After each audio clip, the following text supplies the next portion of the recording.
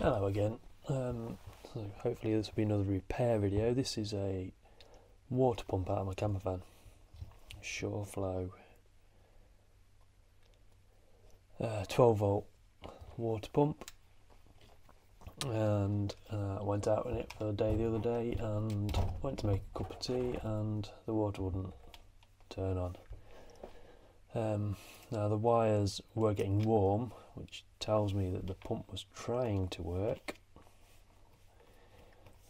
and I already know that this has had water in it. It's had water dripping on the top from a leak from the water heater in my van, which I've fixed. So I've got a feeling that this somewhere has something seized in it. So we'll take it apart and see what we can find. So obviously you've got the electric motor here, and then the water pump part itself down the bottom here with a pressure sensor switch. So I think if I take these 3 screws out, that will take the pump off the bottom.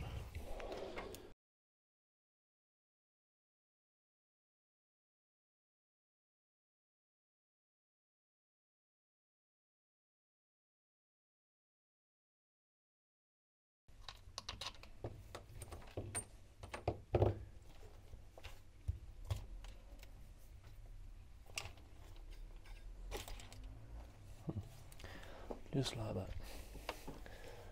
So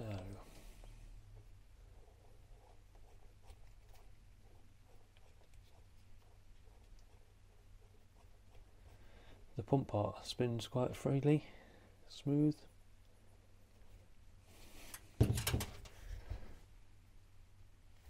But the motor does not.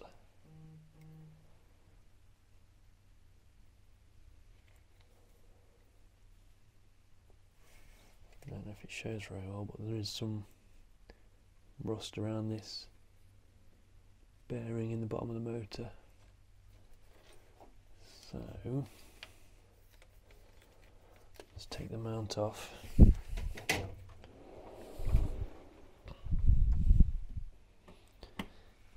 8mm.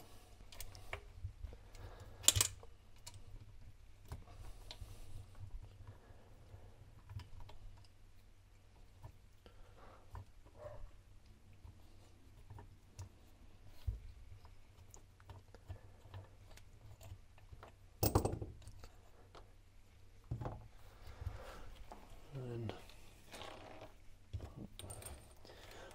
these 2 screws look like they go through the body and hold the body together.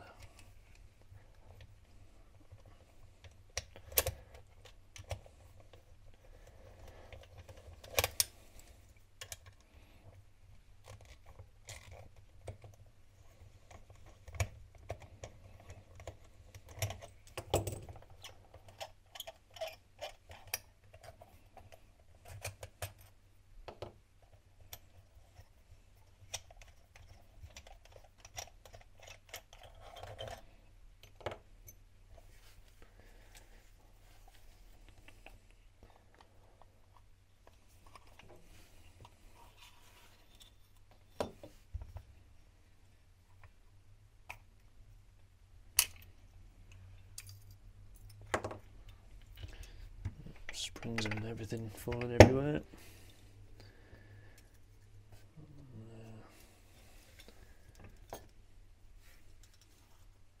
There's brushes.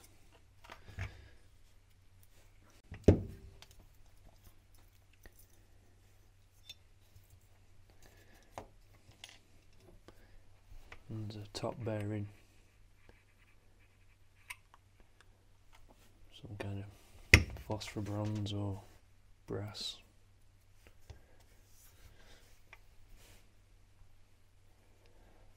See, there is a bit of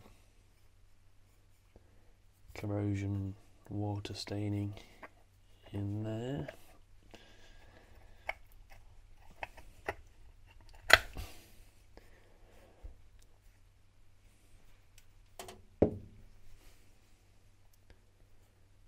And yeah, that bottom bearing definitely seized.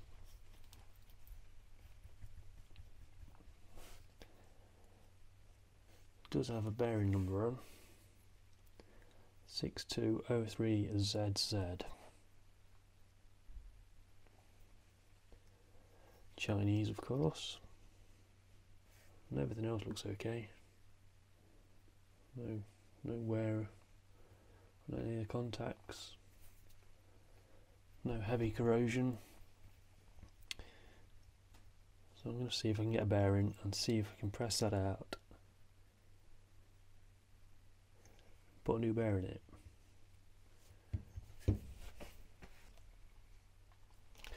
So a couple of days later, you can indeed get that bearing pretty cheap. I think it was $4.50 delivered. There's the number, and you can't read it as well, 6203ZZ. So I've got to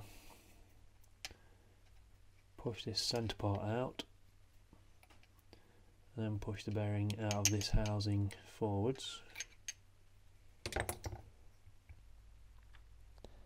So what I'm going to try, got this, what size, 11mm quarter drive socket that fits down the centre of the bearing. And I'm just going to try tapping that with a hammer and seeing what happens.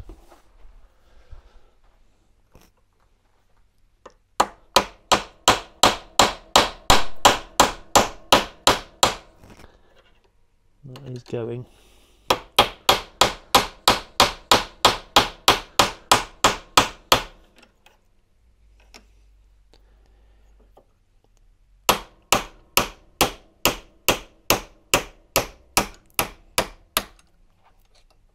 Perfect.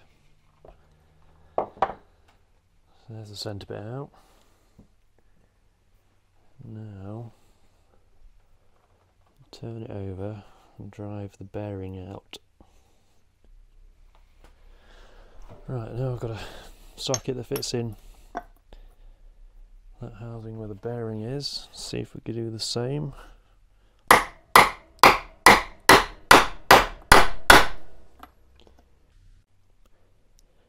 Right, got there in the end. Ended up having to heat this up with the heat gun and really hit the bearing hard, but it's pushed out. I'll clean up this rust and corrosion and try and push the new one into here first, and then push this into the bearing. Right, so clean up the inside of that housing, bit of Scotch-Brite. Now I need to press that bearing into there, so I'm going to use a socket that's the same size as the Arta Race. Put this in the vise like so, squeeze it together, hopefully I'll press it in nice and flush. So this is what I've got: socket, bearing, housing in a vise. In theory, when I tighten the vise up, it should push that bearing in.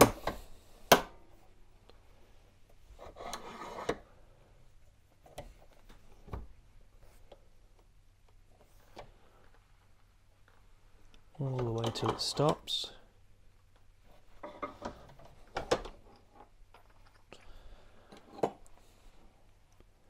Like so, still spins nicely. Right, next part. So now I've got to press this into here.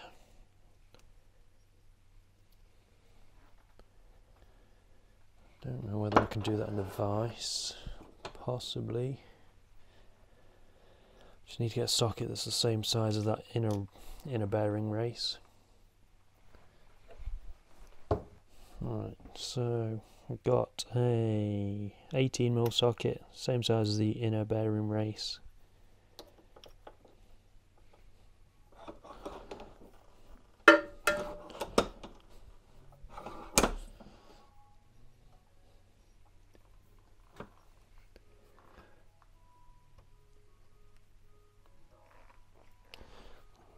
it up nice.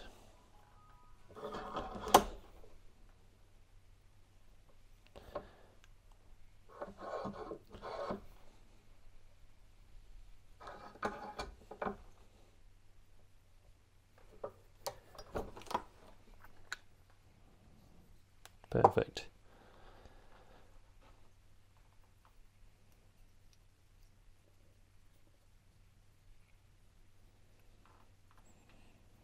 Spins nice and free. Everything's set flush. Right, so there we have it. A couple of sockets and the vise. Press the old bearing out, which was a little bit tight in this alley housing. Obviously steel and alley corroded together a little bit, as you can see there. But got it out in one piece. New one pressed in. Spins nice and free. Okay, let's rebuild it. Where are we? There's these little notches in the case. Is there a front and back?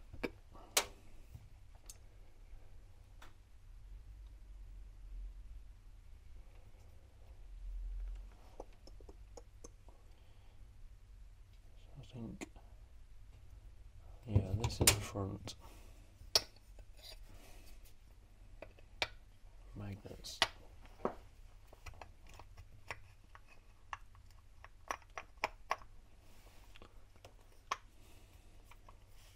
Sits like so. Now the fun part is getting all this back together.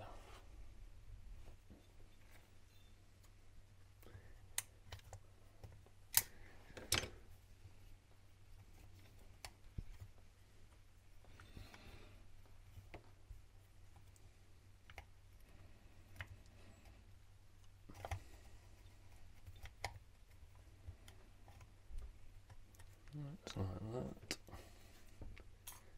What goes in there?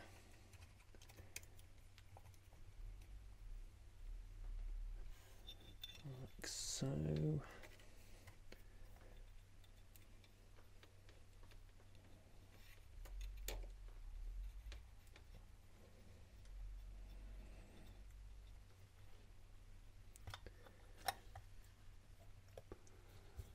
That sits like that. So just use them picks towards the brushes back. I'll put that together.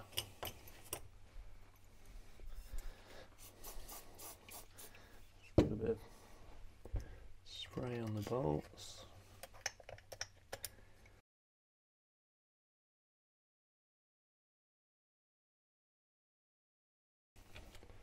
There's the motor back together.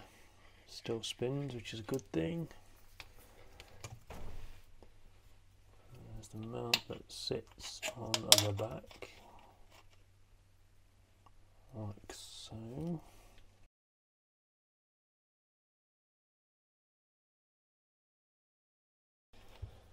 And then the pump itself, which sits this way round. That spindle on the inside the pump has a keyway, a flat. Just got to line that up. And then line the screw holes up.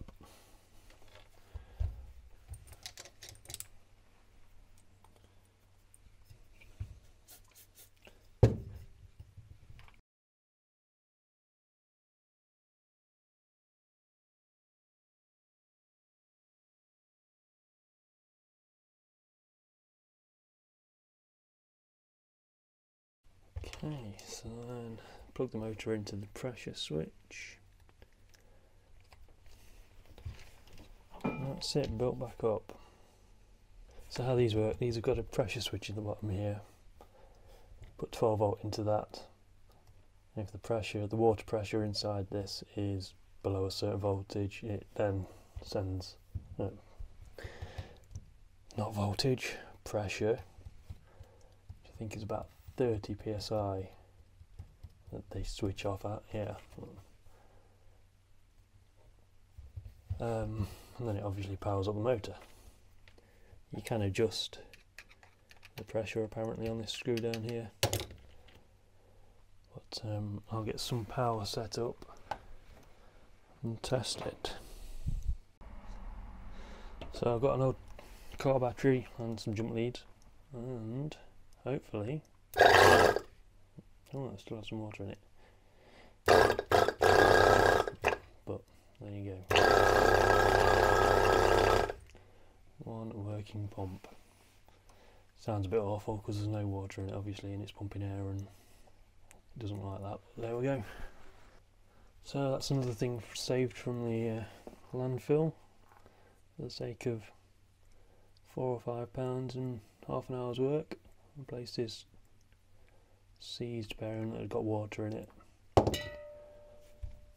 and it's now working. I've already replaced the one in my van with a new one, but this can be kept as a spare just in case. So yeah, thanks for watching.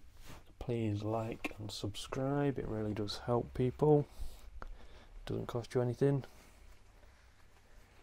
and I'll see you again.